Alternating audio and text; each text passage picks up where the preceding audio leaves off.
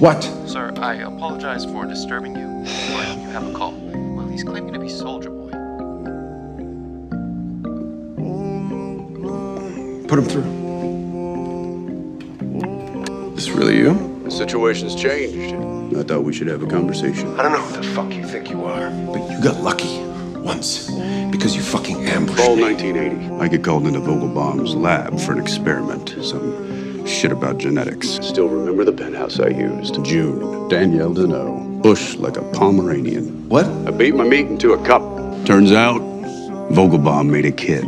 Born spring 1981. A boy. You know what the bitch of it is? If they had just kept me around, I'd have let you take the spotlight. What father wouldn't want that for his son?